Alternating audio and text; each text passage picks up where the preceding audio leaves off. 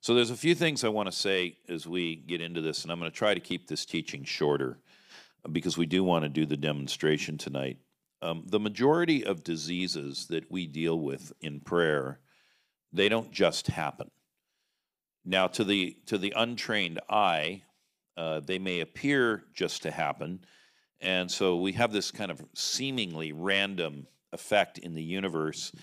And a lot of times people don't really know what to do with that randomness. It's unsettling.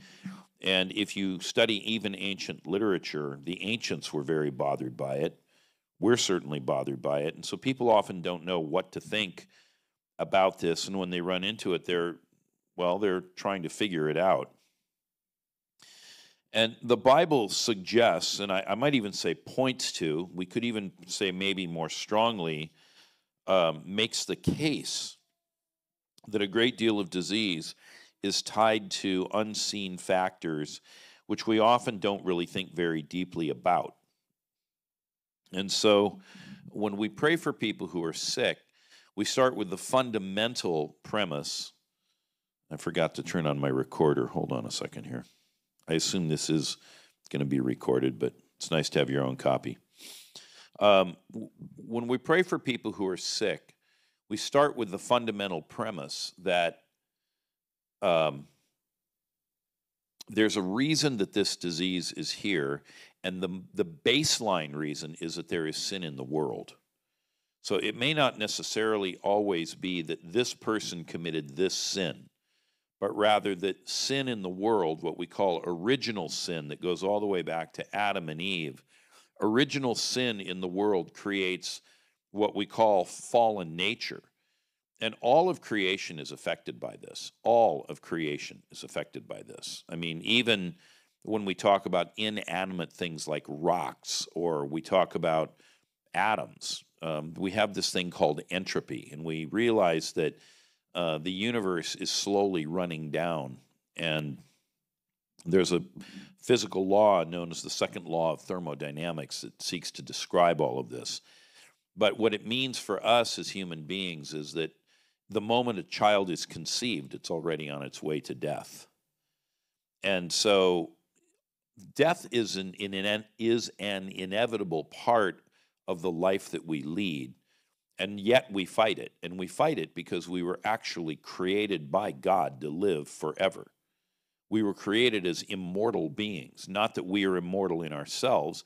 We're immortal because He made us immortal by breathing His Spirit into us.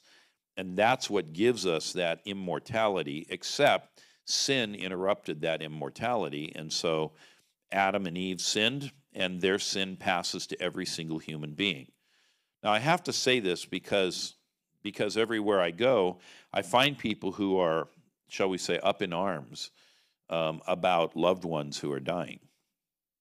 But it's inevitable. It's going to happen because of this thing called original sin. And sometimes we can't trace the sickness that somebody has to any one particular thing. We just say, everybody's going to die. I mean, I'm going to die. Bill's going to die. I hate to tell you, Bill, but it's coming. Right, so we don't always know when, and when it comes unexpectedly, that's a double hit. But even people who know that, grandma is 98 years old and, she's ailing, inevitably her time's going to come. It's still a devastating, grief-filled experience when this happens. And I'm saying all this because I want to really emphasize this thing of original sin. It is not something that is emphasized in renewal circles these days. And it's a very uncomfortable topic. But every single person, I could point at any one of you. You're probably the youngest guy in the room right now. I don't see any babies here. Oh, she's younger than you are. Okay. There's one. There's a little kid over there. Every person in this room, even that little boy, even that young girl, even you as a, whatever you are, youth of some vintage, everyone's going to die because of this thing called original sin. And we can't escape it. There's only two people in history that have escaped this. One of them was a man named Enoch, who gets way too much press these days. And another was a man named Elijah. So right away, if your name doesn't begin with E, give up. Just give up. And, of all the people who have ever lived, only two successfully survive death. Even Jesus went to death on our behalf. And so we have to reckon with that, and we have to realize that we're not going to explain everything, but we can explain a lot. And the more we learn, the more explainability we come to. And with that, we become better as healers. Now, the Bible gives us a lot of indicators of what kinds of things are there. And to try to elaborate all of that would be way, way, way too much for tonight. I'm attempting to write a book called An Integrated Guide to Healing and Deliverance, in which we will explore this in great detail. The first draft of that book vanished when my editor, who had the only working copy of it, had a computer failure and was not backing up her computer. So we're starting over again, and it's a slow and painful process. But let's look at a couple of passages that indicate this process that I'm talking about, this kind of thinking, this way of going about it. In John chapter 5, we have the story of a man who is healed at the pool of Bethesda. And you can still go to this pool today if you go to Jerusalem. And we won't read the entire account, but it says that at the pool of Bethesda there were five roofed colonnades. So this pool had 5 areas that had roofs over them, and there were columns that held up the roof. And so the sick lay underneath these roofs. It would keep the rain off, it would keep the sun off. But this is where they lay, because it was believed that the waters had a special aspect to them, in that from time to time an angel would come and would stir the waters. And if you were the first person to get into the water, you would get healed. Now, it's difficult to confirm that this is actually true, but it was definitely believed by them. And I will say, in a lot of places of the world, you hear maybe not that story, but stories that have that sort of feel to them. And oftentimes odd things go on, and people do find healing and whatnot, whether it's in a grotto or something. So I don't want to just dismiss that story out of hand. So there's a man lying there, and he's among the blind, the lame, and the paralyzed, and this guy's been there for 38 years. Now that's a pretty long time to be lying there, underneath these colonnades. I guess somebody was feeding him. And when Jesus saw him lying there, he knew that he had already been there a long time. He said, "Do you want to be healed?" Now that's a crazy question to ask somebody who's sick, except it might not be a crazy question to ask when the problem is that maybe the guy doesn't want to get well. You say, well, who wouldn't want to get well? I was talking with someone just this week, and they had to make a decision about whether they would receive healing from the Lord in a particular context. Somebody came, and it was clear that there was power there to heal.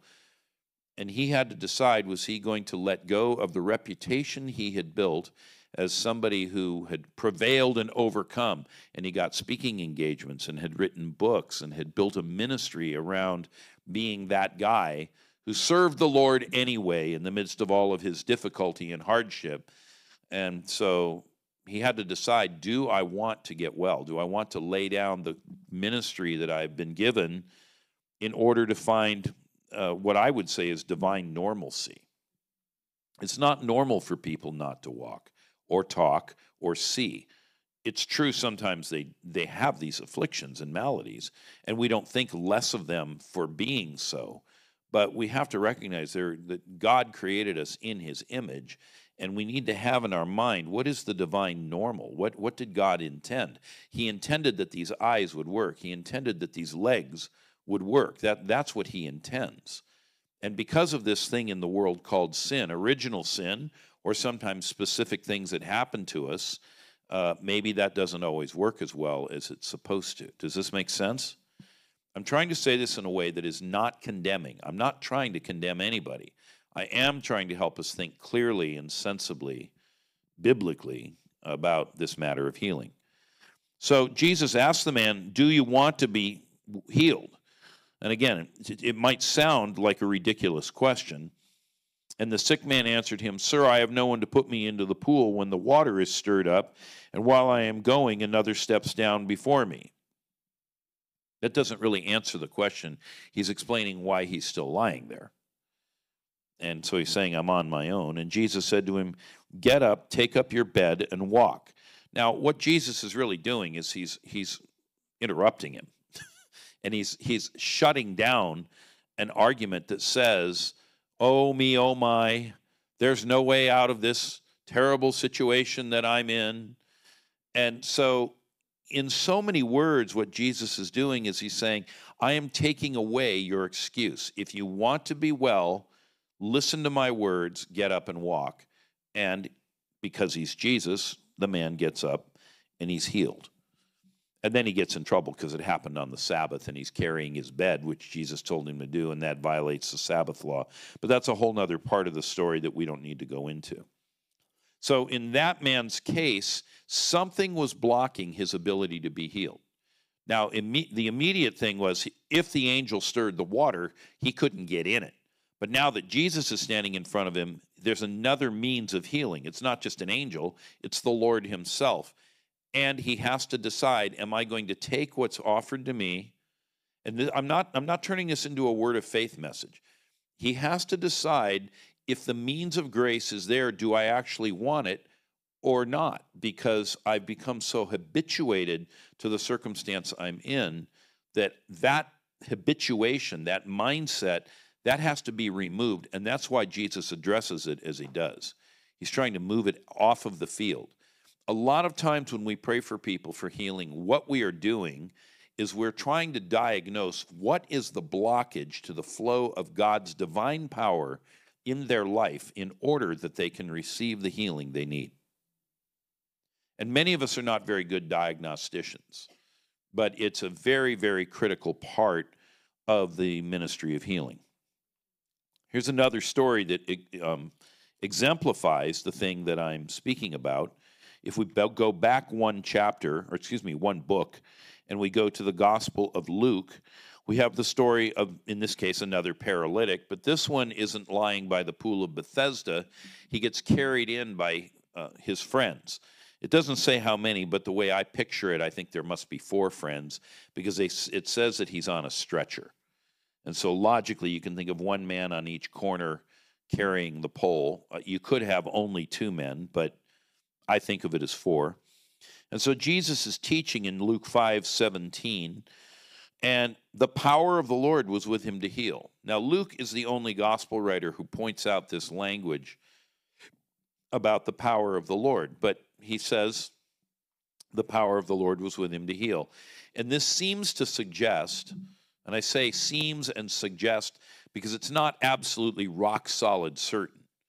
Is Luke just uniquely aware of this because he's a physician? Or is it that there were times when there was greater anointing, when there was something in the room?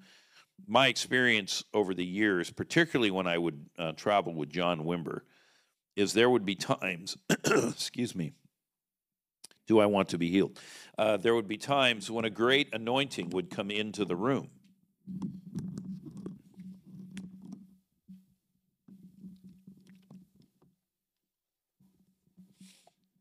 And when that great anointing would come into the room, we used to call it open season. It was kind of like if you went to the carnival and you went into the shooting gallery, you just shoot at anything you want, and all kinds of stuff would happen. But you never knew if one of those moments like that, if it would last for 15 seconds or 15 minutes or an hour.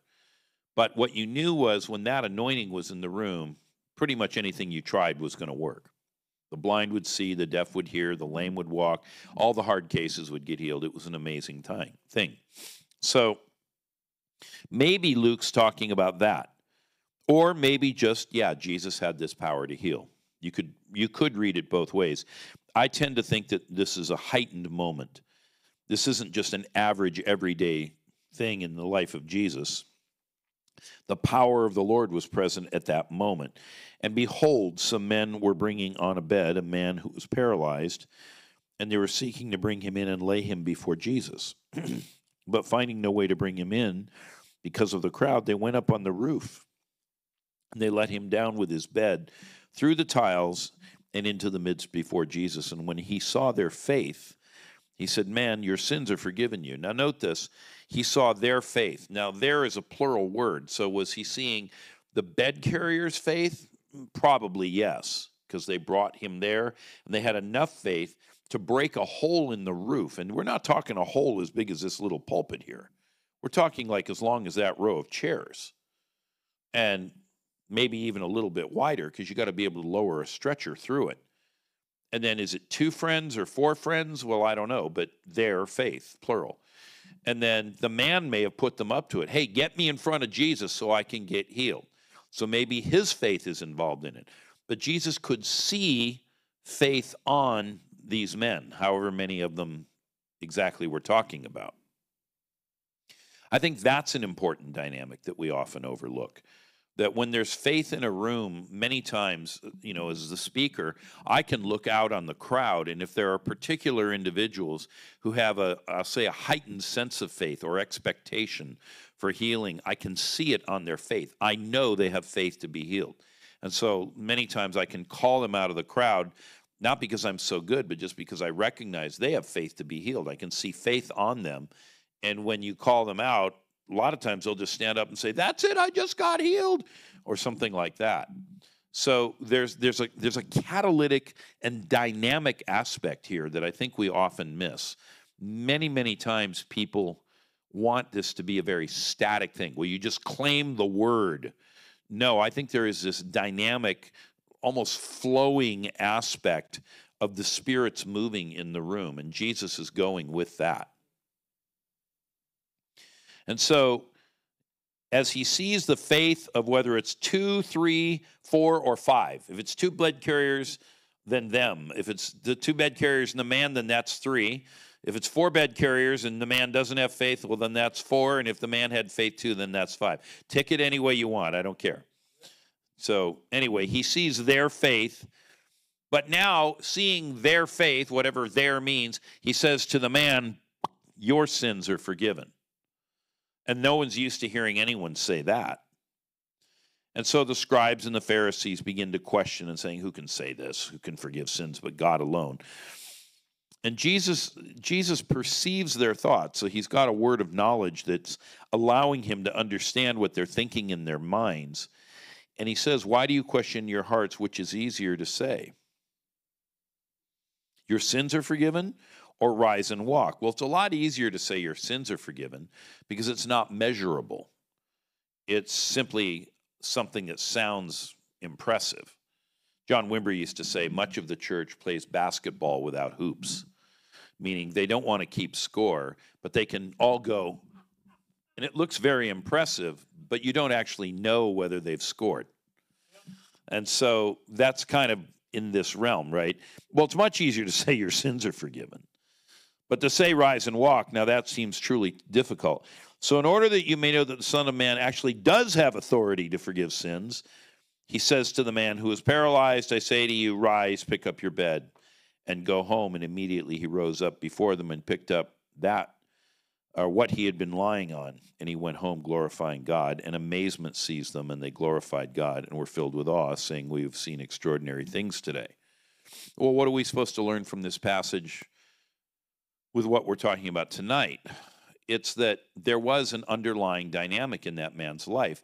And in his particular case, emphasize his particular case. He actually did have some kind of sin problem. Now, back in the 1970s and the 1980s, there were some teachers who said if you weren't healed, it's because you had sin in your life. I don't think that's universally true, but it can be true in particular cases. And in his particular case, why would Jesus have bothered to say your sins are forgiven, except that without those sins, unnamed, we don't know what they were, without those being forgiven, he would never have received the healing that he needed. Because Jesus doesn't waste words.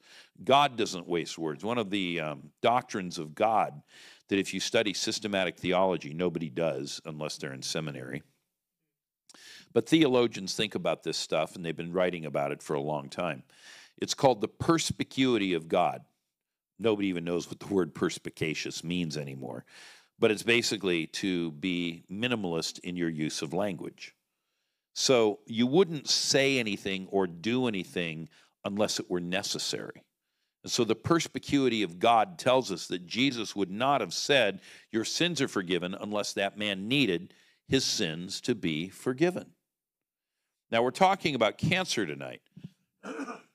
So, what is something that might be in the substrate that could be a cause of cancer? Well, there are a few. One of them is bitterness. And it used to be, when I first started praying for the sick and learning about this and hanging around some of the greats of another era, I guess, that the go-to answer was, if you had cancer, you were bitter. And what that usually was intended to mean was that you were unforgiving towards somebody who had wronged you.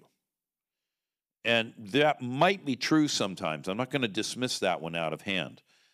That can be true, that people who are bitter can develop cancer. But it's not the only reason, and it's not even, I don't think, the majority reason why people might end up with cancer. But it is a factor. So one of the things we think about when we pray for people who have cancer is we gently, diplomatically, and I might say, Bill, you'll appreciate this because you're an attorney, without leading the witness, we try to discern and ascertain whether they might have some unforgiveness towards someone. Now, it could be somebody long in their past. It may be somebody more current. It could be a family member. It could be somebody they no longer associate with. If they were ever mugged or anything like that, it might be their attacker, especially if there was any lasting damage. So any or all of this could apply, but bitterness might be on that list. But listen, bitterness doesn't have to be only directed at other people. Sometimes we have bitterness towards ourselves. Sometimes we call that unforgiveness of self, or some people like to say the inability to love yourself, the ability to let yourself off the hook, or maybe even just the ability to like yourself. I remember my mother. Now, she did die of cancer. I think her story's somewhat different from this line of thought. But I will say, when she was alive and I was a lot younger, there were times that my own mother would say, I hate myself. I'm a horrible person. And I'd say, what do you mean you're a horrible person? You're a wonderful person. Everybody likes you. You're kind and so on. She was a nurse. She never really had conflicts with people. But she had something in there towards herself that she couldn't let go of. And she ended up developing stomach cancer. And again, I think her story is different. I don't think the root of it was this inability to love herself. But that kind of talk, that kind of thought, doesn't have to be articulated out of the lips. It can simply be held in the mind or in the heart. And there are a lot of people who, they have body image issues. I don't like my body. Or I'm stupid. I'm never going to amount to anything. My parents always said I was stupid, and I am stupid. They were right. Well, who's to say? God made you. And so shall the pot say to the potter, why have you made me thus? And so there's this kind of problem that can be there. Again, the nature of what's wrong with this man on this stretcher in this story in Luke 5 is not disclosed. And I think that's the wisdom of God that it's not disclosed, because if it were, everybody thereafter would say, aha, if you're paralyzed, you have that sin that he had. But they may not have that sin. They may have something altogether different if it's a causal effect. So now we're starting to talk about this matter of roots. And as I said, it may be externally focused as bitterness or hatred, but it might be internally focused as self-bitterness or self-loathing or self-hatred.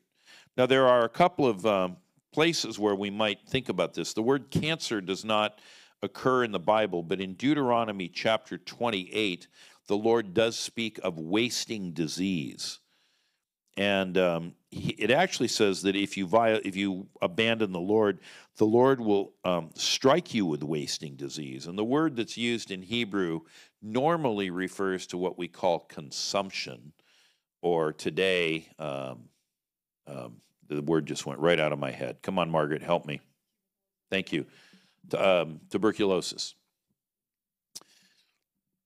But tuberculosis eats you up and cancer eats you up. And what I've learned is that there's a lot of similarities between all of these wasting diseases of whatever sort they may be, whether it's cancer or tuberculosis or muscular dystrophy or multiple sclerosis or what we call ALS, Lou Gehrig's disease. I think the proper word for it is amitral lateral sclerosis. But any of these wasting diseases that basically shrivel people up, and they literally rob the imago Dei, the image of God, the whether it's the handsomeness or the beauty, male or female, of a human being, and just draws them into this shrunken shell of a human being. All of these things have a similar dynamic to them. So in Deuteronomy 28, when it speaks of wasting disease, that's where we're going with it.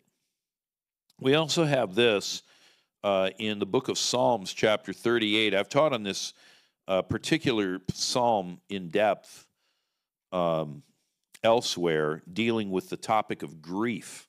And I'm not going to talk about grief tonight at all. I just want to read some language from the Psalms. And by the way, to get this clean, you really need a good Bible translation. And in English, there's only 3 that qualify. 3 that qualify. Only 3. The others don't even bother to ask because they're not careful enough with their hewing to the literal language of the Hebrew text to get you there. One is the English Standard Version. That's what I'm using tonight. The New King James is another, and the other is the New American Standard, the 1995 version. And I'm aware that a lot of people like the NIV or the Passion or whatever. Those are designed to try to capture the sense of a passage. They're what we call a paraphrase. But if you really want to know what's it saying in Hebrew, you need something that's trying to be as close to the Hebrew or Greek, if it's the New Testament, as possible. And here's how this version of the Bible renders this. And again, I'm skipping all the talk about grief tonight on purpose, but I do want to just listen to the language here. David is describing something that's going on in his own body. This is the king of Israel. This is the righteous man. Well, except for that one peccadillo, but for the most part, he's a man after God's own heart. There is no soundness in my flesh because of your indignation. Well, the indignation ties us right back into the Deuteronomy 28 passage and this idea of wasting disease. But the lack of soundness in your flesh, this is corruption in our cells. It might be in our skin, it could be in our muscles, it could be our organs, our brain, but there's no soundness. It lacks integrity. And many times people who develop cancer, they have a particular look about their skin. It can look kind of waxy, yellowish, gray.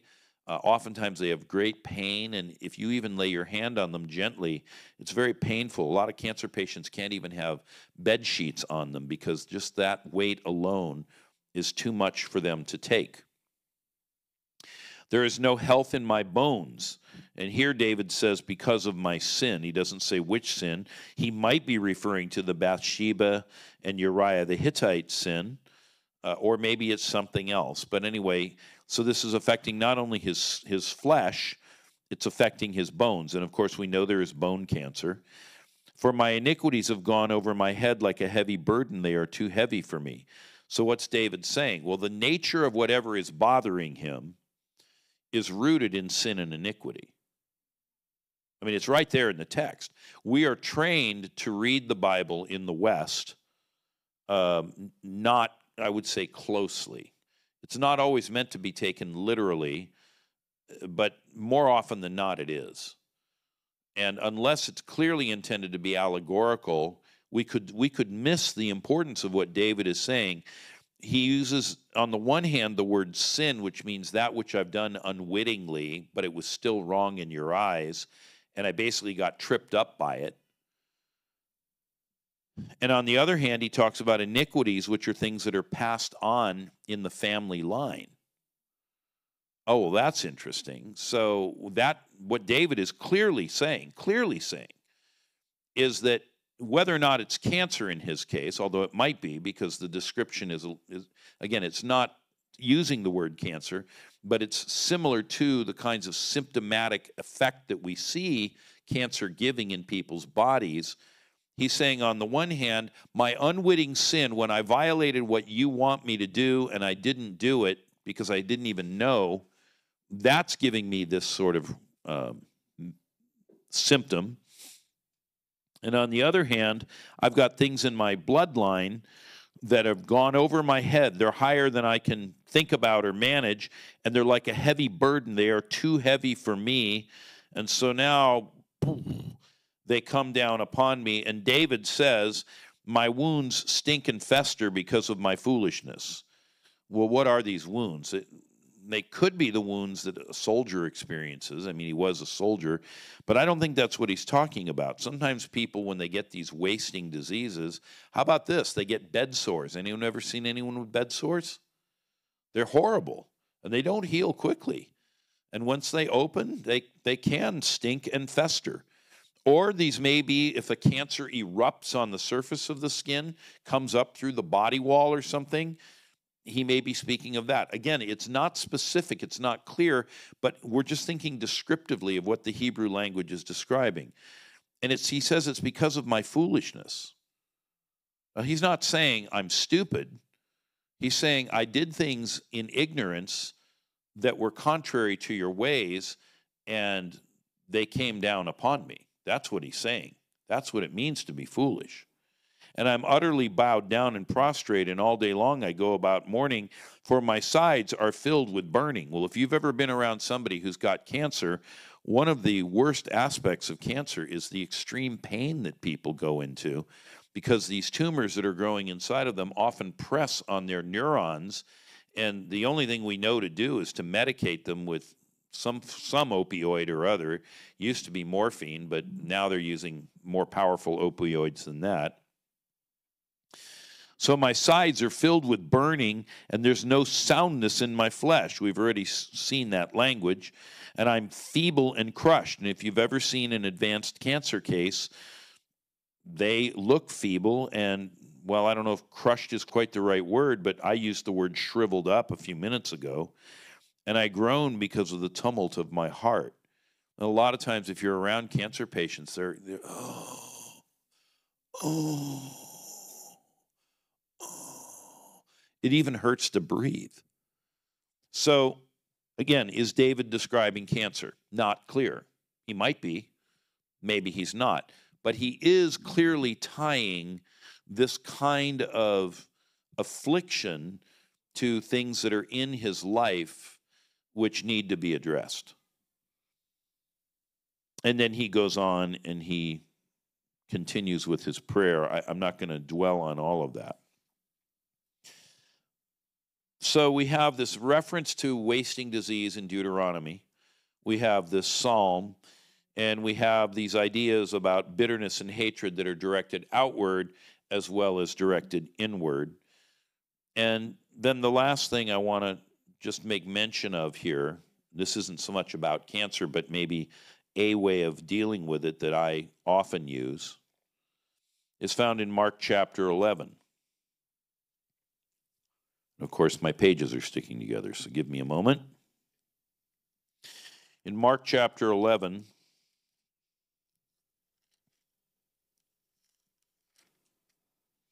Jesus enters Jerusalem, what's known as the triumphal entry. It's Palm Sunday. And so the day after Palm Sunday, so it's Monday morning, on the following day when they came from Bethany, he was hungry, and seeing in the distance a fig tree in leaf, he went to see if he could find anything on it. And when he came to it, he found nothing but leaves, for it was not the season for figs. Now, Mark specifically points this out. It's not fig time. And Jesus should have known this. He would have known this, because anybody in the Holy Land in that era would have known it. It was an agrarian society. Everybody was a farmer or a fisherman or maybe a tradesman, but nobody is more than 2 steps away from the agrarian life of the land. People who live in New York City might not know that because who's growing figs in New York, right? So you wouldn't have any knowledge of the agricultural cycle and the seasons of the year and so forth. But anyway, because he finds no figs, he says to the fig tree, "May no one ever eat fruit from you again." And his disciples heard it. And there have been all kinds of things said about this. I have a lot of things I could say about this passage, but let's just stay with what happened phenomenologically. So he, as they say, cursed the fig tree. And it doesn't appear to be even a very strong imprecation. He doesn't say, "In the name of God himself, may you die from the roots." None of that kind of thing. It just says, "May you never bear fruit again." It's a prophetic action, I think, that he's doing, speaking of the fruitlessness of Israel. But anyway, verse 20, and they passed by the next morning, and they saw the fig tree withered away to its roots. So it had shriveled, as it were, from the top down. The leaves are all withered up. There's nothing left. The branches are, well, the woody parts are probably still strong, but the more tender parts of the branches, they are drooping, limping. And Peter remembered what Jesus had said and said to him, "Rabbi, look, the fig tree that you cursed is withered." There's incredible power in a spoken word, spoken under unction, and spoken in faith. Let me say this emphatically. This is not a formula, what I'm about to say. Absolutely, positively, categorically not a formula. But it does work when it's said under unction and anointing. You can speak to cancer and you can say, "May you shrivel from the roots, may you never bear fruit again." And when spoken under the anointing, it will cause cancer in the body to die, just the way this fig tree died. But it's not a formula. So you might be sitting there going, "Well, then when do we say it?" When you know the anointing is there. Jesus said to the paralyzed man, because the power of the Lord was present to heal the sick, "Your sins are forgiven, rise and walk." Boom, boom, it happened. When the anointing is there, things happen. When the anointing isn't there, it's just words spoken into the air. Does this make sense to everybody? That's why I said I want to be emphatically clear about this, but it is a tool that we use when praying for cancer. So now that we understand the basic concept of roots, and we understand some of the things that might give rise to something that behaves like cancer or is cancer, let's talk about 3 specific kinds of cancer. The first is stomach cancer. What are the roots that might be engaged in stomach cancer? Well, on the soul realm, which deals with our memories and our emotions, we might have been overly concerned, and as we often say, had our stomach in knots, maybe about what others think about us or about our performance. Now, we know just empirically that if you're in a job where your performance is being evaluated all the time and you're not measuring up, which, by the way, may not necessarily be the same thing as you're not doing a good job. You could have a hypercritical boss or someone who's out to get you. They just want to bury you alive and get you out the door. You might be doing fine. But still, if you're in that environment, we know empirically if you're around that long enough, you'll develop, what do we call them? Ulcers. Okay, so that's hitting you in your stomach, isn't it? And is there anything physically wrong with your stomach? Probably not, but you have what we call stress, anxiety, fear of job loss. And with that, your stomach starts to secrete extra acids and they eat holes in the side of the stomach. Okay, well, similar to that, but not the same, with stomach cancer, if someone's overly concerned about what others think about them, and they are constantly in knots or worried about their performance, I think that might be a root of stomach cancer. Now, is it always a root? No, of course not. I'm trying to give you some pathways to go down, things to explore. And so the kinds of questions you would ask diagnostically when praying for somebody with stomach cancer would be, have you had a concern about how you're doing or how others are perceiving you, what you think about? In my mother's case, I think one of the roots for her, there were some others too, but one of them was that when she was learning to drive, my grandfather took her out to drive in one of those older, cars of the late 30s, early 40s. Everything was a stick shift. No one had heard of automatic transmission. And she couldn't get the clutch thing worked out. And so she popped the clutch a few times and the car stalled. And my grandfather was a very irascible man, very short-tempered, and he began screaming at her and yelling at her about her inability to drive, told her she would never know how to drive, told her to drive the car home, we're done, all this sort of thing. And it really addled her because my mother was a mild woman who didn't have the constitution to be around that kind of treatment. Does that make sense? I'm looking in the crowd at my friend. I won't call you out and embarrass you, but you work in a hyper-stress environment where there's a lot of yelling and screaming and things like that. I wouldn't be surprised if there's a higher than normal incidence, both of ulcers and stomach cancer among your peers and colleagues. Just saying because of what I'm talking about. He has a job down in the financial district here, a very high-stress job. Okay, so that might be in the soul realm. How about in the spirit realm? Because the spirit is not the soul. And oftentimes our human spirits are affected by things around us. So in the spirit realm, we might have perhaps fear of man. And it might lead to perhaps extreme self-bitterness. And we've already talked about what that means, the inability to like yourself or to forgive yourself or to give yourself a break. It could also result maybe in rebellion or spirits of death coming in. So our spiritual aspect, which is where sin always wants to lay hold of us, these things can attach. And one of the things I think that has really hindered healing ministry in the last 25 or 30 years is the widespread teaching of it was all done at the cross. Now, let me be clear. It was all done at the cross.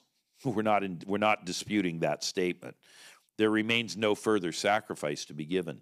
But the way this has been rendered into popular Christian culture is the idea that once you do something wrong, you don't need to worry about that. It was all covered when you believed in Jesus. But actually, the scripture says we are to lay aside the sin that so easily entangles. And it's not always sin that we intended to commit. It's not always sin that we even knew was wrong. We already talked about David using a word we didn't look at the Hebrew word, but the Hebrew word underneath the word just generic sin means I did wrong without knowing it was wrong. Then there's other sin that I knew was wrong when I did it, and then there's yet other sin that I inherit. So there are these different types of pernicious effect, but the scripture says we should lay aside all sin that so easily entangles. And one of the things it might entangle us with is sickness. We don't tend to think about that because we don't think about our bodies, our very existence as an integration of our spiritual life, our soul, which is our mind and emotions, principally memories, and then our bodies, and then where appropriate, the realm of the demonic. But all these things are in play, and so it's a bit like a Rubik's Cube. We're kind of looking at all the angles, trying to figure out, okay, where is the angle of attack, and how did the evil one exploit this thing called original sin, which he set us up for, and then lay a tripwire that we went across, and now that's gone active in this person's life. And if we get that thing removed, now the power of God can flow and healing can occur. Does this make sense? We all together? Yeah? Okay. As my friend Adam would say, he's an Australian, you're all sitting there looking like stunned mullets. All right, so that might be an example of how stomach cancer arises. Now, again, not all stomach cancer in every case is going to have what I just described, but I'm trying to give you just a few tools to take away diagnostically that you might use going forward. Now let's talk about female cancers. Now, when we say female cancers, we mean cancers that are unique to women because of unique body parts that women have, which men do not have. So we'd be talking about the chest, and we'd be talking about the reproductive organs, principally the cervix, the ovaries, and the uterus. There could be some other, but those are the big three that we think of in the lower part of the anatomy. Well, in the physical realm, the causes of female cancers, there's human papillomavirus, or HPV, which is a plague in our society now because of the immorality in our society. One friend of mine has it, and she knows likely who gave it to her, but that's long in the past, and she's still living with the effect of it. On the other hand, it may not be physically caused. It may not be something like HPV. It may be that in the realm of the soul, there's leftover grief or wounding, or what we commonly call trauma, although I think that word is highly overused today, so I tend not to use it.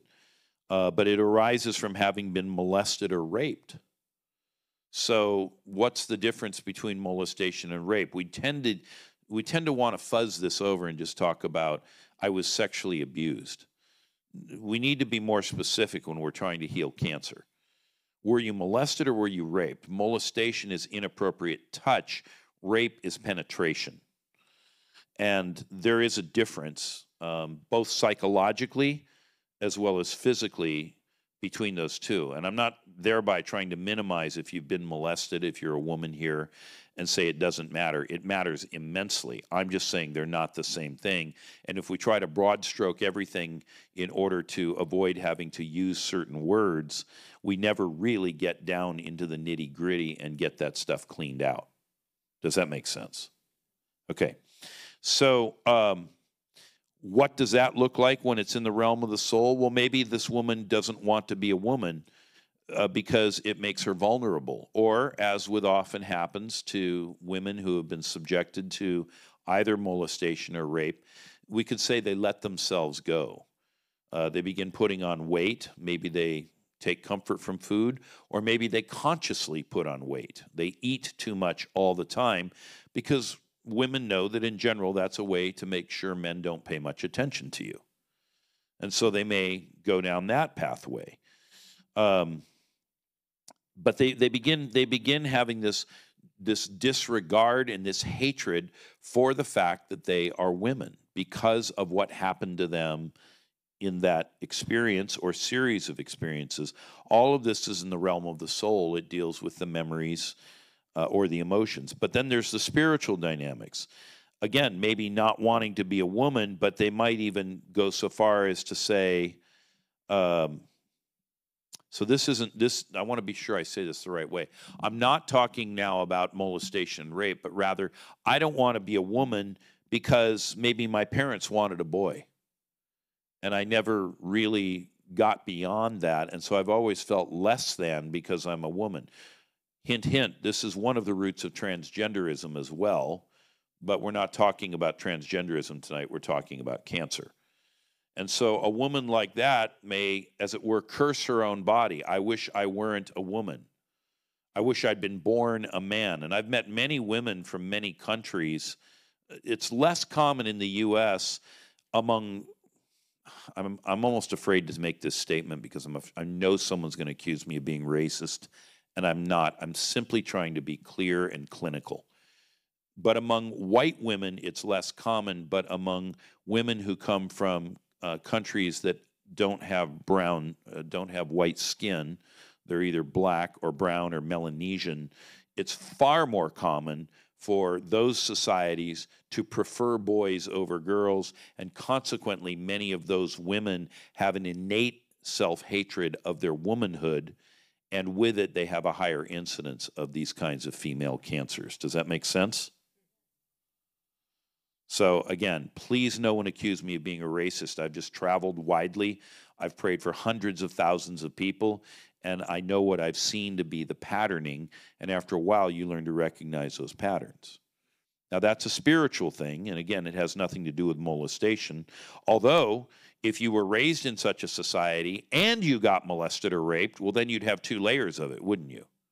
And so now it's being made more complex. How are we going to unravel all of this in order to get God's power to flow so that the cancer in the body can be healed?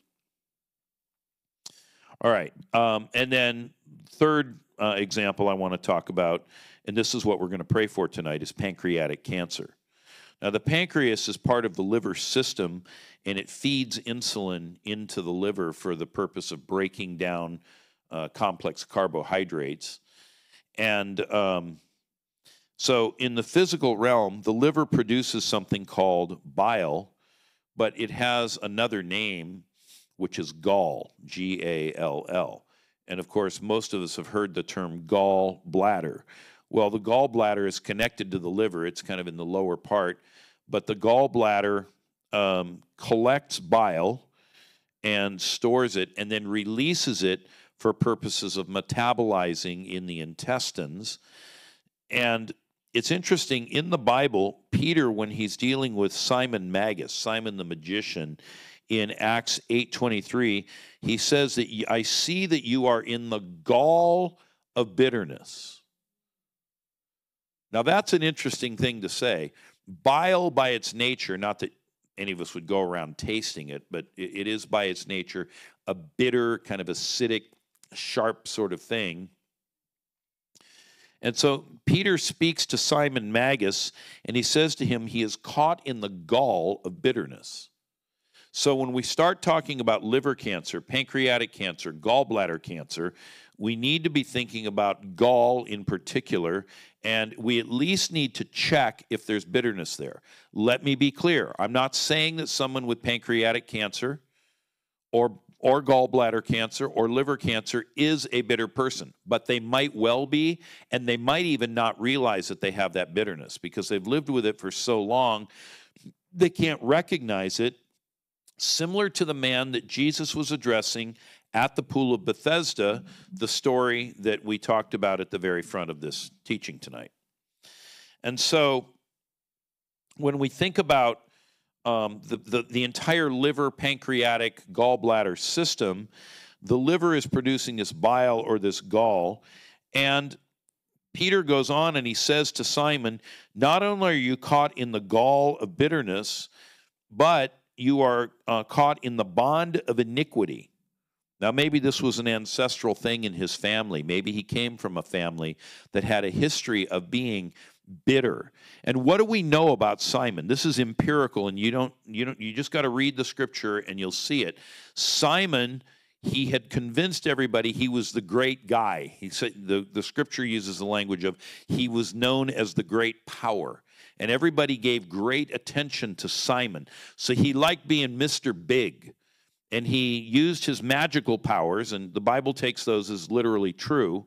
So he used his magical powers to, throw his weight around, as it were, and to garner attention. And now here comes something greater than the power that he has, and he immediately recognizes that it's greater. It's the power of the Holy Spirit. And so what does he do? He comes to Peter and he offers him money and he says, give me this ability so that everyone upon whom I lay my hands will also receive the Holy Spirit. Simon is not particularly, at that moment, chiefly interested in being able to get people baptized in the Holy Spirit. I mean, he is, but that's like way down in his list of priorities. What he really wants is to be known still as Mr. Big. And that's why Peter says to him, may your money perish with you. Perish with you. Who knows? Maybe Simon had something going on that the scripture doesn't make mention of. I don't know. That's more speculative. But Peter does say you are caught in the gall of bitterness and in the bondage of iniquity. And so this all needs to get out of you, Simon, because sooner or later it's going to take you to a bad place. And that's empirically verifiable from Scripture. The part about him, with his family history and all that, that maybe is a little more speculative. But anyway, here's what else we know about pancreatic cancer. So that's all the physical realm, the liver producing bile or gall.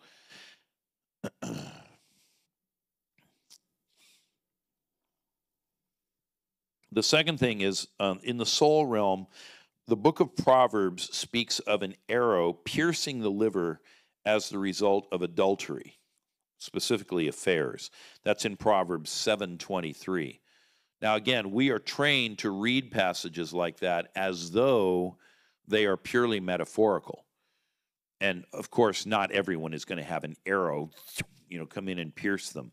But that part of it is metaphorical. But the idea of it landing in your liver complex, so gallbladder, pancreas, liver, as a result of any kind of sexual defilement or immorality, this is something that most of us have never thought about.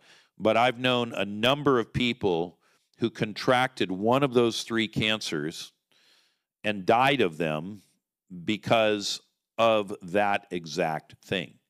Now, here's what's interesting. Back on Deuteronomy 28, the Lord says, if you'll live according to my ways, I'll keep you safe from all of these things. What's one of the 10 commandments?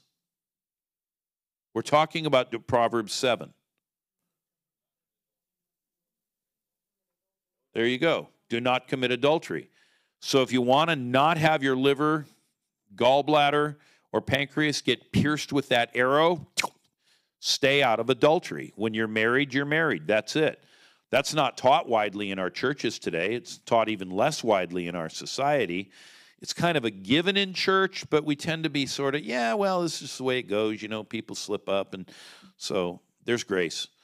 And there is grace, but I could tell you some very high-profile people with whom I've had associations who, when I went to them and they were dying of one of these three cancers, I said, look, I have to ask you a very personal question. I hate to ask this. I'm sorry, but I need to know. Did you ever have an affair? Did you ever commit adultery? And at least with this sample set of people, it was a 100% yes, I did. And it was all buried and forgotten and not disclosed and hidden in the darkness. Now, to be clear, we're going to pray for someone with pancreatic cancer. I don't know if this person's committed adultery, and I'm not accusing them of it. I'm simply saying that this is another causal root that we need to be aware of when we're dealing with the liver system. Does that make sense? And I'm trying to be very articulate about what I'm saying because of late, I've had a lot of people hearing things I'm not saying and not hearing things that I am saying. So I'm saying it 2 or 3 different ways and with great firmness in order that nobody grab it and go somewhere with it that I didn't intend for it to go. Does that make sense? All right, so we've talked about the physical realm. We've talked about the soul realm. And then there's the spiritual realm. And this one's a little odd, but I'll just tell you, having talked with more than a few witch doctors, both current practicing and also now converted and in the faith, who have gone through massive deliverance and maybe been away from it for 20 or 30 years, in my travels in places like India and Indonesia, Nepal, and in multiple African nations, witchcraft is often associated with the liver system. Often. Now, again, not universally. None of this is always. So I can't always tell you what's the root of why someone's got this cancer. But what I can tell you is what are common enough that you at least want to check. Now, if I'm in Nebraska, I'm probably not going to be overly worried about witchcraft. In New York City, with whatever it is, 160 different nationalities living here, many of which come out of societies that openly practice witchcraft. And by the way, I didn't mention Haiti and the Dominican Republic or Colombia and Venezuela and some of the countries down there. Witchcraft is nearly universal. And so, you at least need to ask, has this person, A, ever been involved in it, or B, ever been around people who are involved in it, or C, known someone who might want to curse them in order that they would die? You say, does anyone do that? Oh, yeah, all the time they do it. I just came back from Albania, and all of the Balkans are shot straight through with all of it. And it's all of those nations, Montenegro and Macedonia and Albania and Serbia, and we just keep on naming names, but it's all through that entire society. They do it in Greece. They do it in Italy. You say, wait a minute, Greece is supposed to be Greek Orthodox and Italy is supposed to be Catholic. A lot of times people mingle their Christian faith with whatever other local practices are available. So these are things that we have to dig around and figure out, is it there? If it's there, then we have to Whether it's a curse, break it. If it's something they did wrong in the realm of sin, we uncover it and then we pray into that. In one case with one individual who I won't name because a well-known figure, this individual actually did have adultery and confessed it to me the very last time I saw him. And he'd never come clean before that, but he told me the whole story. So we prayed, and it was an unbelievably powerful encounter with the Lord. And I left on a trip the following day. And so as we finished, I said, well, brother, either you just got healed or I'm going to see you in heaven. And I'm not sure which one it is. I mean, I'd see him in heaven anyway, but you know what I mean by that. Well, he died. So I think what happened was the cancer had gotten so far advanced that basically we brought the right medicine too late. You say, is that a thing? Yeah, I think it can be a thing. And so it's a good thing if you know you have some of these factors in your own life, confess your sins one to another that you may be healed. That's in James 5. And that passage is a New Testament passage that clearly suggests that without naming any particular sin or form of it, that there can be times whether sin sent against you or that you've been the recipient of, or sin that you have yourself sinned, whether knowingly or unknowingly. All of this can be something that is underlying the physical maladies that ail us. And so we want to be quick to repent and keep short accounts with God. All right. Well, I said I was going to talk short, and I did about an hour, so that's probably long enough for a short message. And if anyone wants to have a question or two, I'll do that, and then we'll do our demonstration.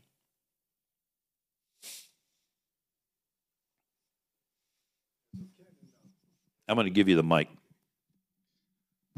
So in 1 Samuel, there's a story of the Philistines who were trying to mess with the ark. And that's one of the, and what befell on them was that they all had tumors. In your experience, have you found that story or what happened to that story to line up with any causes of any other cancers? Because it does name tumors. So the Philistine story, those tumors could have been cancer. They could have been something else. More commonly, cancer is, inside the body, not erupting through the skin. But advanced cases of it, of particular types, can and do erupt through the skin. So I don't know if that was cancer because the scripture isn't clear. But what I'll say about that is I have known people who have been careless with the holiness of God. And that's what those Philistines were doing. They had the ark and they were, it's just a religious artifact, like all the other ones that we capture from all the other nations when we make war with them. And then we gather all that loot into the, house of Dagon, who was their god. And we do what we do and nothing ever comes of it. And they didn't realize what they were playing with.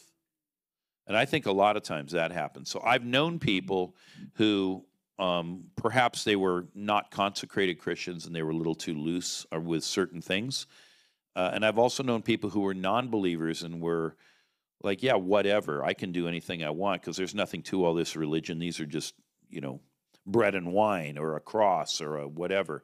You know who else made this mistake, by the way, but with a different outcome? He didn't get a tumor, is Belshazzar, the king of Babylon, who succeeded Nebuchadnezzar.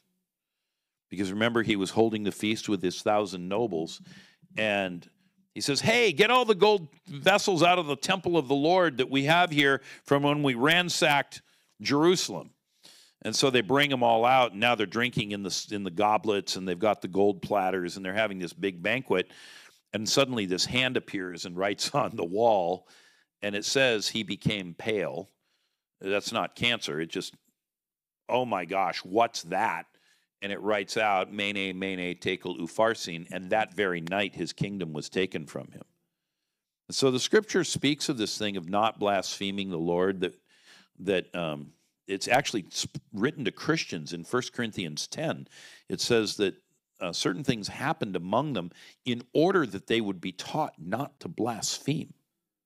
And we live in a blasphemous society. Think about the things that are aired. Think about some of the movies that are coming out, the things that mock the Lord, all of this and more. And so I think there are people, they wouldn't hopefully be in the church, but they might be.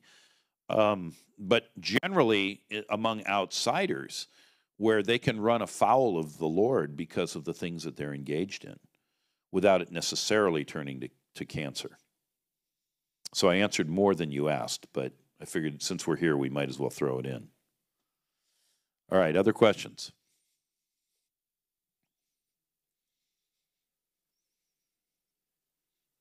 Oh, I was right there. Um, what may be some spiritual roots of respiratory diseases or lung cancer? Those are two different things, respiratory disease and lung cancer.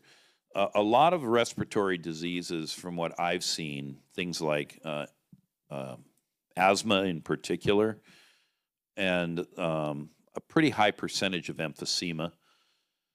These tend to be afflicting spirits. Remember, the word spirit is pneuma. It's the same word as breath. In both pneuma in Greek can be either spirit or breath, which is interesting. And this is, by the way, why when evil spirits leave people, most commonly they leave from this region and they come out through the mouth or the nose with sneezing, coughing, maybe yawning, sometimes vomiting.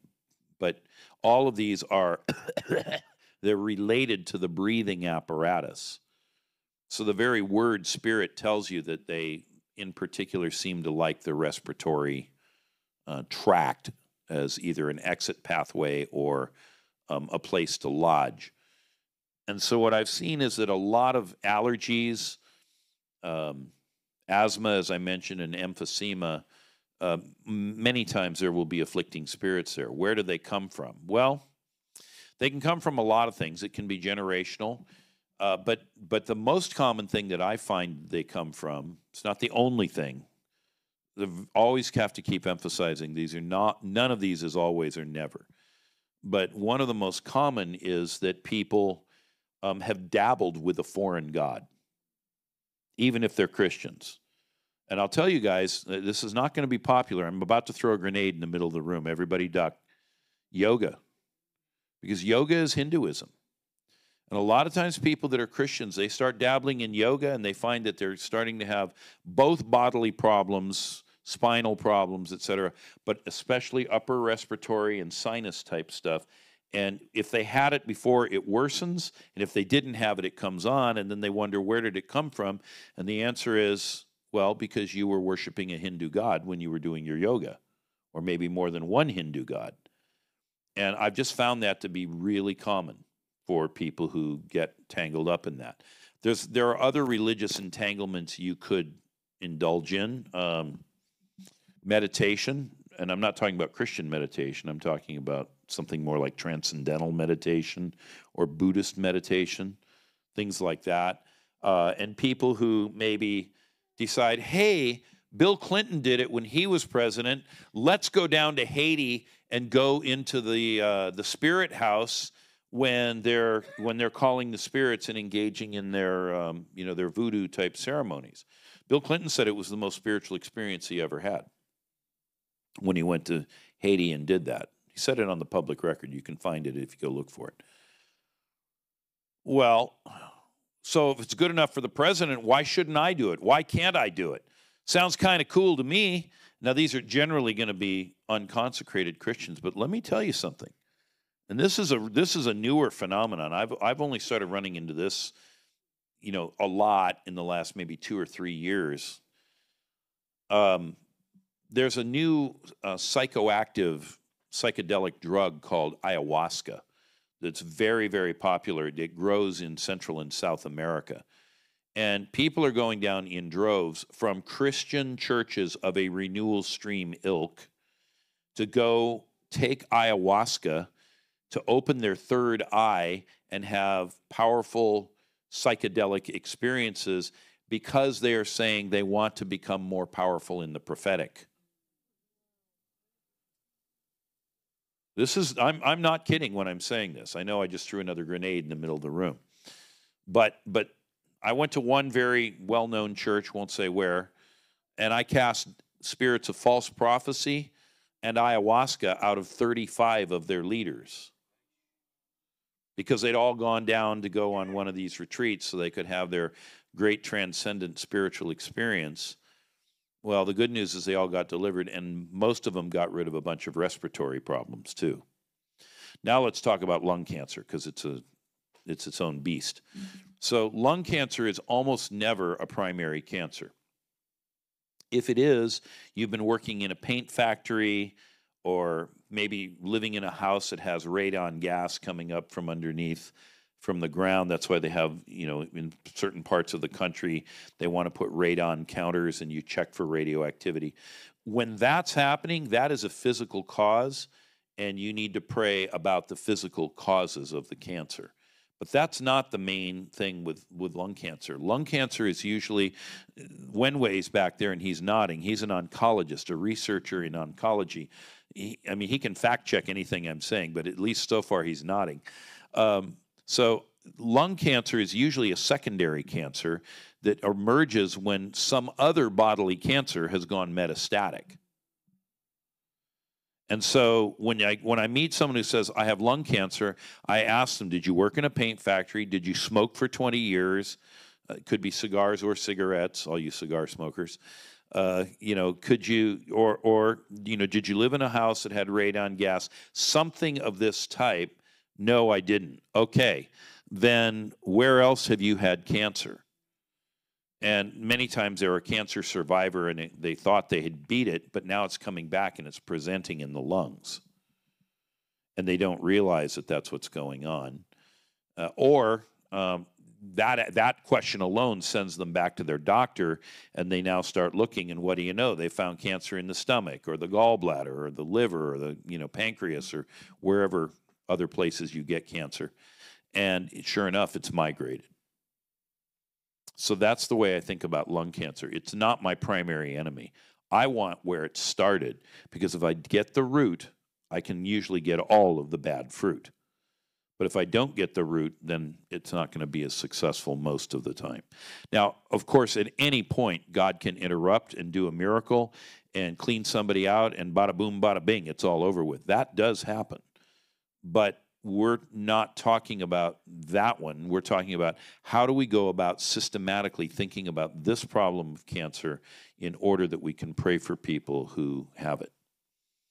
And so I don't principally worry about the lung cancer. It'll kill you, but if it's there, it's usually because something else is there. Let's deal with the something else, and the lung cancer will get taken care of on the way.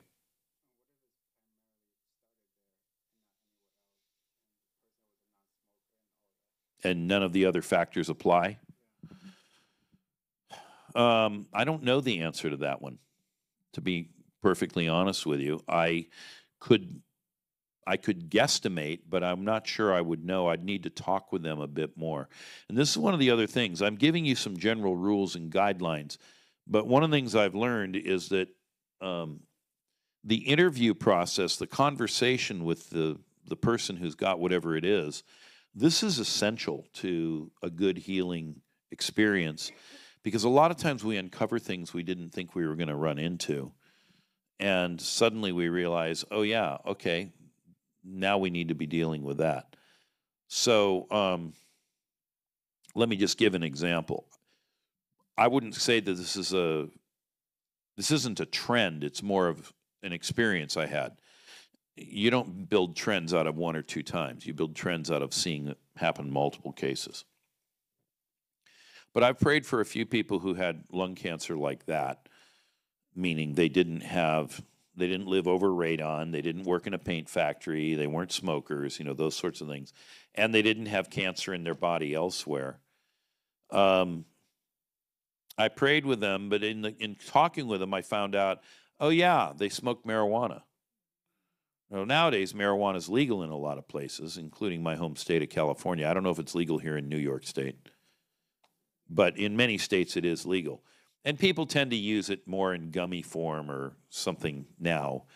But in California, man, you can get reefer madness almost anywhere these days because it's in the air. They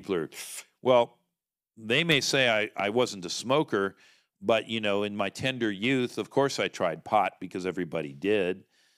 And that too, marijuana is known to have particular things in it that are in some ways worse than tobacco. And so they may not have deemed themselves a smoker, but if you stop and talk with them and you find out that they were smoking marijuana, you go, so you actually were a smoker for a period of time. Well, gosh, I never thought about it that way. I just thought I was a drug user. Yeah, but the way you ingested the drug was through smoking. And crack might be another form of that, right? So anyway, in the couple of cases where I ran into it, we prayed about their marijuana use and the impact that that may have had in their lungs. And they went into remission. I wouldn't say it would be right to call them fully healed, but they went into remission and they got a new lease on life. And then I lost track of one of them. The other one is still in remission. So things like that are often overlooked. And this is why it's valuable to talk with people and to move a little bit slowly. And it's one of the reasons why when we do an altar call and 50 people come forward or 5,000 people come forward and you're just trying to lay hands on everybody, on the one hand there's God's power and it's effective, it's God's power.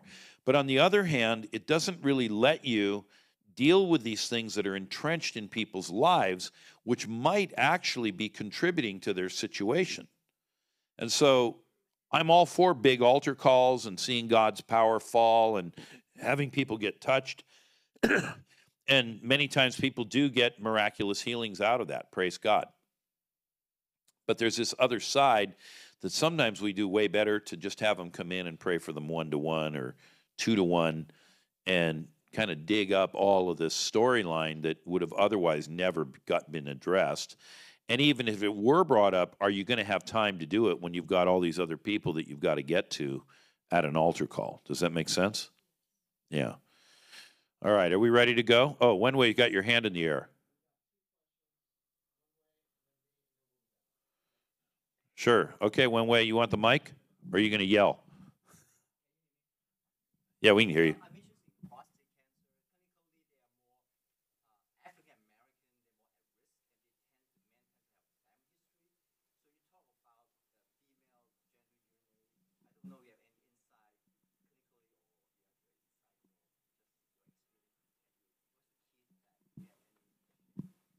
All right, so Wenwei's a cancer researcher. He's asking about prostate cancer, and he said that what they see is that there's just clinically, numerically, a higher incidence of prostate cancer among African Americans than among other population groups. It wouldn't only be whites, it'd be Asians and others as well, right? Right, yeah. So it runs in the family. So the prostate is a gland that's unique to men. We're talking about things that are unique to women. It's a gland unique to men because it's associated with the production of seminal fluid, and women don't need that. So what gives rise to prostate cancer? There can be several things, but one of the more common ones is anal sex. And a lot of times men have had these experiences. They don't necessarily talk about them. But again, everything that God commands, he does because he loves us and it's for our good. It's not because he's mean. It's not because he hates us. It's because he knows what's best for us. And we're in a mixed crowd, I'm aware, and I want to be sensitive to that. But when anal sex is going on, let's just say that the rectum and the tissues there can be highly absorbent of semen. I don't know how else to say it. So there you go. And when that particular practice goes on, the semen can be absorbed into the body. And of course, the prostate is down in that area where penetration occurs. And so sometimes there's an undisclosed history of homosexual activity. Sometimes, not always. I'm giving you roots. In the African American community, there is a term they use called on the down low. And again, I don't want to be accused of being a racist here. I just have been around a lot and I've talked to a lot of people. And so I'm telling you some things I've seen. I'm not saying every black man is gay. That would be absurd. But there are, in the black community, some men who are bisexual, and they, as they say, live on the down low. So I would at least be asking questions about whether they have been engaged in that kind of activity. When you talk about the generational stack that you're experiencing as a researcher, I would be thinking about a couple of things. One is iniquitous roots that deal with, watch this, emasculation. Now, is it literally emasculating a man? Well, in some cultures, they would do that. In American slavery, I don't think we had particularly a tradition of turning black men into eunuchs, but there is very much an emasculating effect that goes on when someone is put into slavery. Is that not correct? They are robbed of their free will. They are robbed of their ability to well,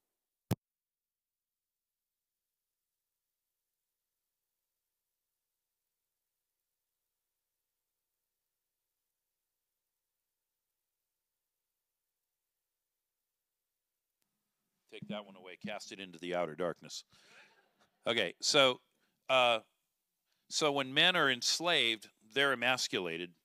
Again, sometimes literally, Daniel was, but for sure they're emasculated from the sense of, even if they sire a family, they may not get to raise that family. Their wife can be taken from them, their children can be taken from them, sold away from them. They have no say in any of it.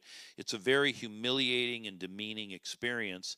And so, while it's not specifically dealing with the testes, the prostate and the testes are part of an integrated system, just like the liver, the pancreas, and the gallbladder are an integrated system.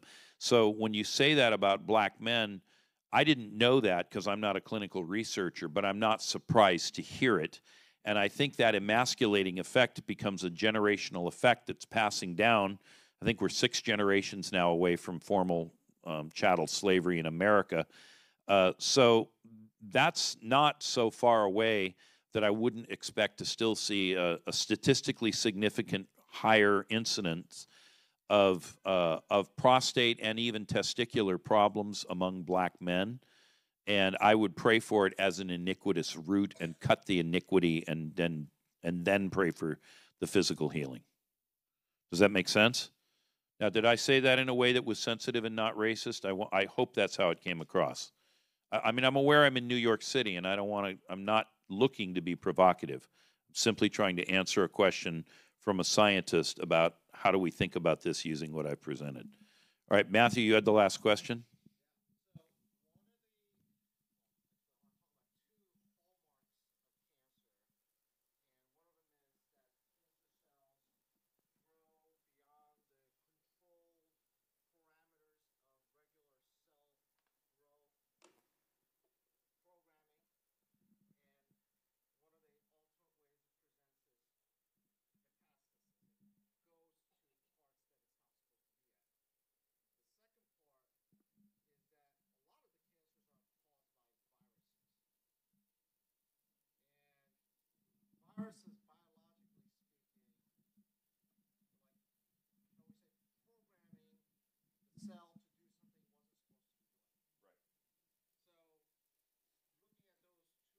Scientific facts about cancer, I'm thinking about rebellion.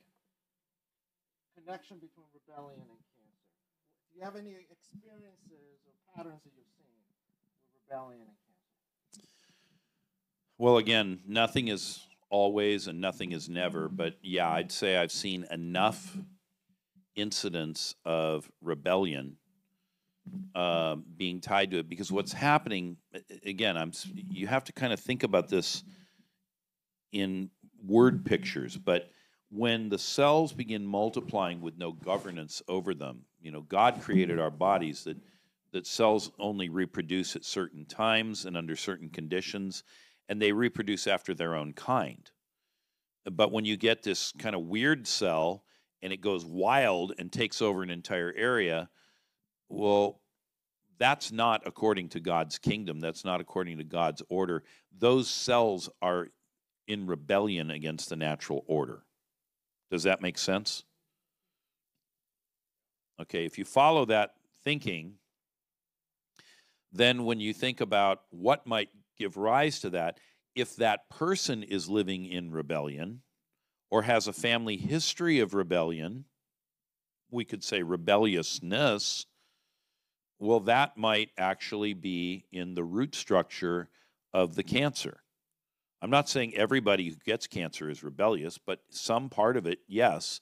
And it's not just some, low percentage. There can be this rebellion where the body is now responding to the spiritual or soulish input that's coming in. And again, we think about healing from an integrated perspective. So what's manifesting physically may well be the bitter fruit of the underlying root.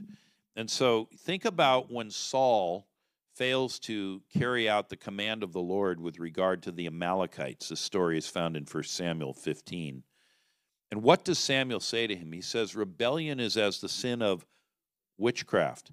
What did I tell you about liver cancer in many societies of the world, but maybe not so much white American society, because you don't tend to find as much witchcraft in white American society? It's often at the root of liver cancer. So in particular, I would think if somebody's got liver cancer and you come from a community of people where witchcraft is around, you might start looking at rebellion as a potential issue, whether in your own life, in your family's life, in your ancestral lineage. Maybe that's a root to the cancer that you're dealing with. Again, maybe, not always, but it is something you would want to look at. As you can see, there's a lot here, but note that everything I'm telling you in one way or another, although I haven't looked at, passage after passage after passage, everything I'm giving you is predicated on the Word of God. These principles come out of the Bible, and we have been trained, particularly in the Western theological tradition, to read the Bible in a very linear, analytic way. And I think from the historical standpoint, that's correct. I mean, the Bible also contains history, and we need to take that history seriously. But there are these spiritual dynamics that go on inside of the very words of Scripture that are clearly there, but we have been trained not to see them, to exclude them, and as a result, we often miss them. And if we can recover that, we'll often find keys to healing that are there that we've not thought about, and with it, we can find more breakthrough. All right, I think that's all the teaching and talking for tonight. We're going to do the praying now.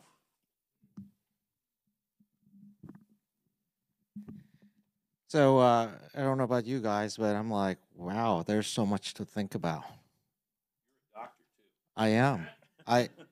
In my prior life, I was a pancreatic surgeon. Wait, you were reincarnated? You Yeah, were a pancreatic surgeon. So think about some of your patients that you've treated, and maybe you don't even know that piece of their case history because it wasn't appropriate to ask it at the time, or you didn't think to ask it. Well, towards the end of my surgical career, I was, shall we say, pastoring as I was functioning as a surgeon, and you spend time with your cancer patients, and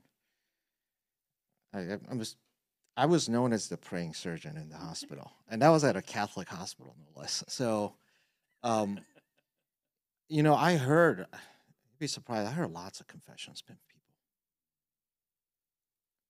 and it's not uncommon. They had secrets, sins, and things, and like they had no one to talk to. So I stood in the place of many pastors and priests during those times. Now, I'm not doing surgery. I'm a pastor now, but we're still dealing with the same issues. I want to say to our friends on the online world that we are going to be saying goodbye to you, because the next part of tonight, we're going to do a demonstration case, but because of the privacy issue and the request of the prayer recipient, we're not broadcasting. So for those who've joined us online, I just want to say, don't be too surprised, but we have to turn the stream off now, and we will see you sometime in a different way. All right.